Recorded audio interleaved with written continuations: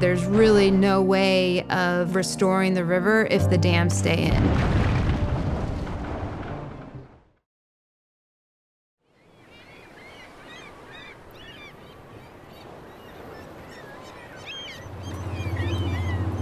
Oh, fish on. Thank you, fish.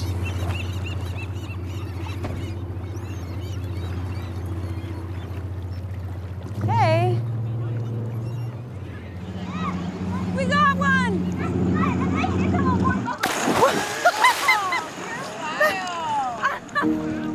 We are a fishing family. That's what we do, and that's what we've always done. Say thank you to the fish for giving its life for us.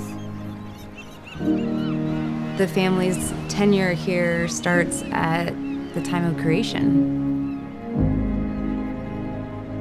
As far back as anyone can remember, the ancestors have been at the house of Lowther at the mouth of the river.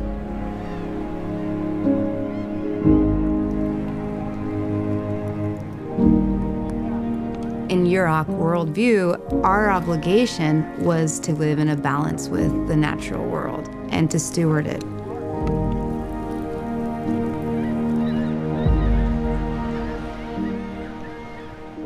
My dad had 4 girls and 1 boy, and all of us kids learned to fish. This river, historically, was the 3rd largest salmon-producing river in the whole continental US. My dad always says, we've fished these same runs of salmon for so many generations that we now carry each other's DNA. In the early 2000s, I thought that I would start a fishing business and market and sell Yurok fish all over the world. And then the fish kill happened. Disaster on the Klamath River. Dead salmon everywhere. Mile after mile of riverbank littered with dead fish. It was the largest fish kill in American history, and it was completely man-made. Essentially, federal government diverted a bunch of water to support agriculture at the top of the river. There were over 70,000 adult salmon dead in the water. I was home that summer working for tribal fisheries as a fish technician. I remember being in the boat and observing all the dead fish and thinking that is not a natural event. Nothing like that in Yurok's history has ever happened. And then the second thing I thought was, I have to go to law school to prevent this kind of thing from ever happening again. To see that true ecological collapse launched a whole new generation into the fight.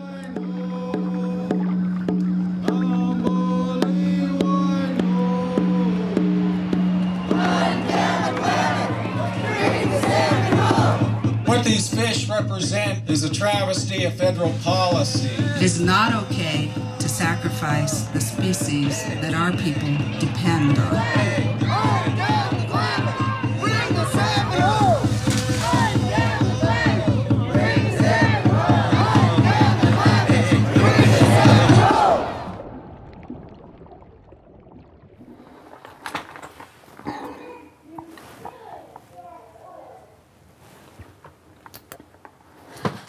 Okay, so I love you. I'll see you in a little bit. Mwah. Oh, look at, I got my lips on you.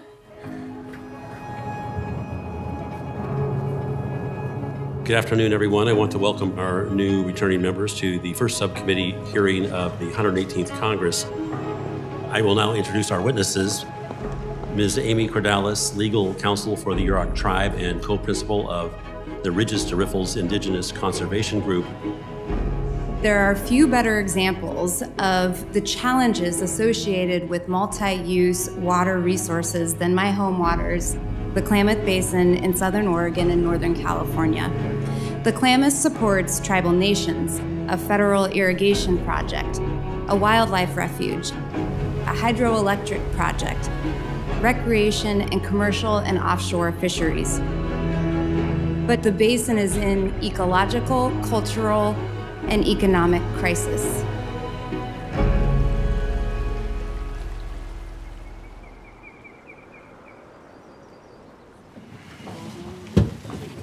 Nice. There we go. Okay, let's do it.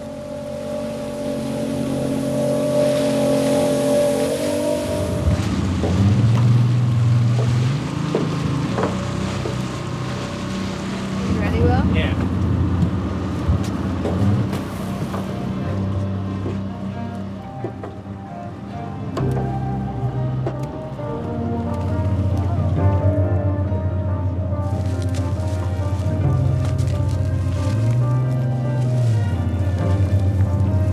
Oh yeah, there's something in there. Whoa!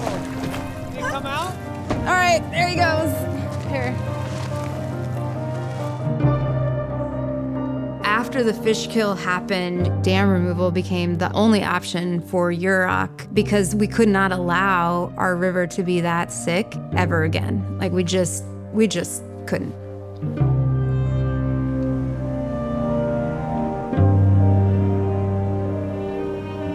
We are a few days from fishing being completely closed because this year's returning salmon run is the second lowest on record. The Klamath has been in extreme drought.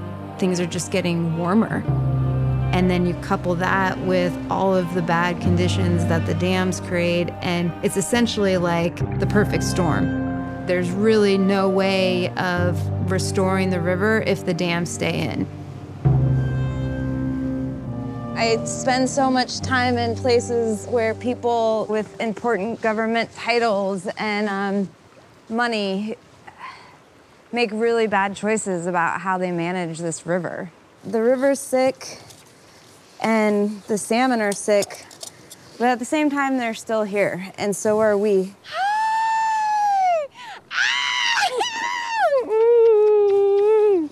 Hi, my love. Oh, you're so wet. I know, because I was catching fish. What's up, dudes? Oh, thank you. Generations of my family have fought to stay on Yurok land. We've fought for Yurok fishing rights. We've fought to incorporate those core principles of balance with the natural world into a post-colonized world.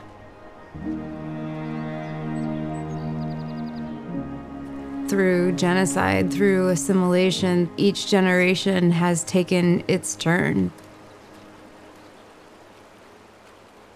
The Yurok Reservation was created by executive order in 1855.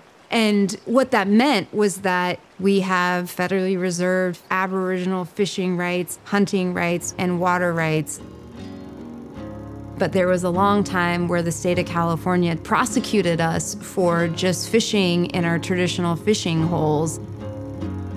And so there was this period where the family was essentially salmon bootleggers. In 1969, my great-uncle Raymond Matz was arrested by the state for fishing, and he had been arrested before, but he kind of just got sick of it. As a part of the civil rights movement, a lawyer in Berkeley agreed to take Uncle Ray's case. That case made it all the way to the Supreme Court. The Supreme Court held that no, it was still Indian country. Aboriginal fishing rights are rights based in federal law. The family won, like we won. But that wasn't the end of it. All right, you start with the gills. Why is it so? And you go all the way through. In the summer of '78, the federal government put a complete moratorium on all Yurok fishing on the river. They sent in federal marshals with full riot gear, raiding houses in the middle of the night without warrants, abuse and beatings down on the water. And once again, the Yurok people went to war with the US and kept fishing. So we won again. That's largely why we as Yurok people are able in modern times to continue our fishing way of life.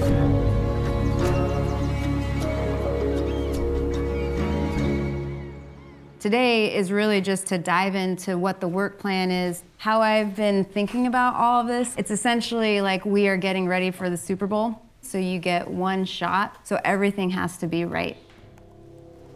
It's really an exciting time to be a tribal lawyer because all of those fishing and water rights are the supreme law of the land. The people in my generation realize our fight is for the preservation of the fish and the river.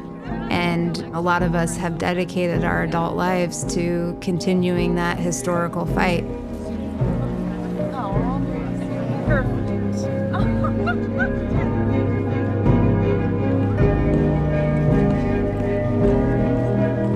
Our next speaker is Amy Cordalis. My talk today is really about healing. We can't keep using the same ways of thinking, the same management practices, and expect a different outcome. Dam removal, it's not a test. It will work, it will heal, because the water remembers where to go. It remembers where it's been. It remembers what it felt like to thrive. As humans, we remember too. We have in our ancestral blood that knowledge of what it was like to live on a healthy planet. We are voting on Order H1, which is a rather momentous decision to approve the license surrender and removal of 4 dams along the Klamath River in Oregon and California. The order is a culmination of years of work on the parts of the project's licensee, Pacificor, on the parts of Oregon and California, on the parts of several state and local agencies, federal agencies, and importantly, on the parts of several tribes. Okay, all right, here we go. The vote begins with Commissioner Phillips. I vote aye. Commissioner Christie. Aye. Commissioner Clements. I vote aye. Commissioner Danley. I vote aye. And Chairman Glick. I vote aye.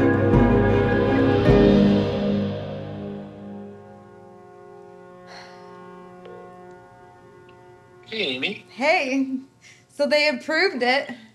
They're taking out the dams. Wow, huh? I know. I can't even believe it. I'm totally in shock. You're So- starving. Well, here we go. Hey, no.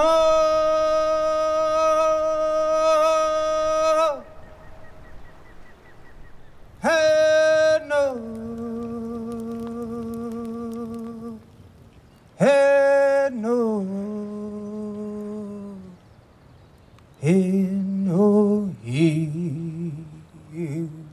Great Creator, ancestors, we pray for this next generation of river warriors who will guide us into the future. We have been through so much, and we struggle. You know, we still don't have fish in our freezers. Some of us don't have running water or electricity in our homes. We, in our Indian rights and in that inherent sovereignty and our ability to be on this river and to fish, have some of the most important rights that our ancestors preserved, that Uncle Ray's case confirmed, and that we get the great privilege of living every single day. We're on the eve of historic change, where instead of gathering to fight how Uncle Ray did, how so many of you all did, we can gather to celebrate dam removal. As we speak, those dams are coming down. So, in the great words of Uncle Ray, fish on.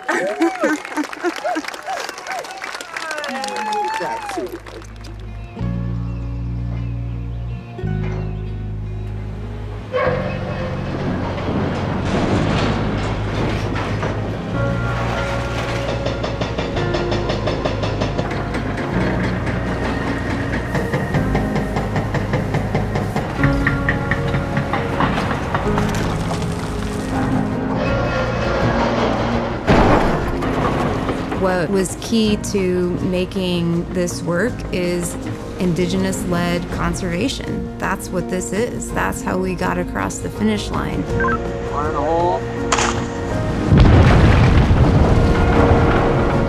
There were so many times the whole project could have failed. How we got through that was working as a coalition. I chose law, but other people chose biology, tribal leadership, community activism. You had the tribes, you had business, you had the states. The tribal rights were key, and for a long time they were ignored. What it represents is the beginning of a new era. All of the work of my ancestors, all of the prayers and the medicine that all the indigenous peoples of the river had laid down got us to this point where we on our river are engaging in the largest dam removal project in history.